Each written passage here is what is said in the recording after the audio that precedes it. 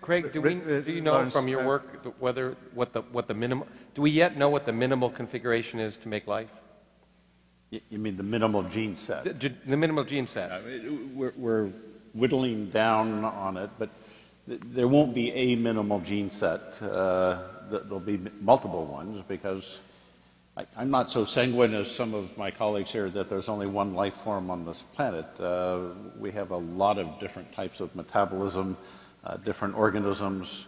I wouldn't call you the same life form as the one we have that lives in pH 12 base that would dissolve your skin if we dropped you in it. Oh, I've got the same genetic code. We'll have a common ancestor. Well, you don't have the same genetic code. In fact, the mycoplasmas use a different genetic code and would not work in your cells. So there are a lot of variations on the But you're not saying it belongs to a different tree of life from me, are you? Well, I think the tree of life is an artifact of some early scientific studies that aren't really holding up. So the tree, there may be a bush of life. Right.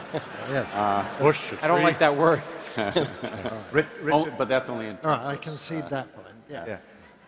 So there is not a tree of life, and in fact, from our deep sequencing of organisms in the ocean, out of now we have about 60 million different unique gene sets.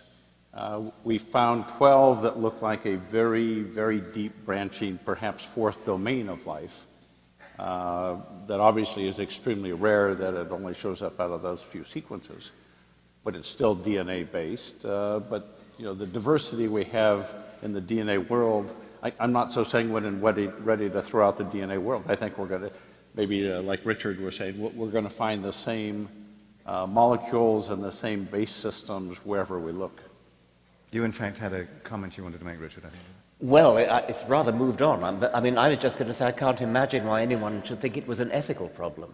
I could see why they might think it was a problem of expediency. You might fear that it would, escape and overrun the world or something. But ethical problem, I can't see. Well, but I'm now intrigued by Craig saying that he.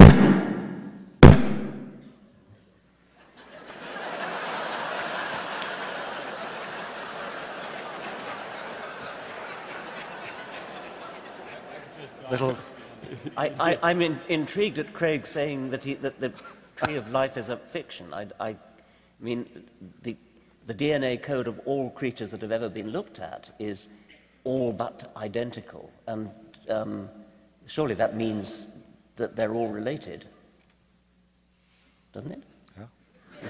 Yeah.